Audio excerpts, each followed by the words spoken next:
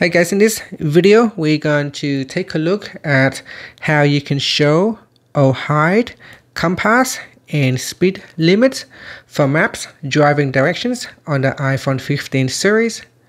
First, let's go back to the home screen by swiping up at the bottom of the screen. And from the home screen, tap on Settings. Now in the Settings page, we scroll down, then tap on Maps. Next, go down to the Directions section, then tap on Driving. In here, go to Show in Navigation and tap on Compass. So tap on the Compass toggle button to show or hide compass. And if you want to show or hide speed limits, you can tap on that toggle button there. Now set here, speed limit information will be shown where available. And that's it. Finally, you can swipe up to go back to the home screen. Thank you for watching this video.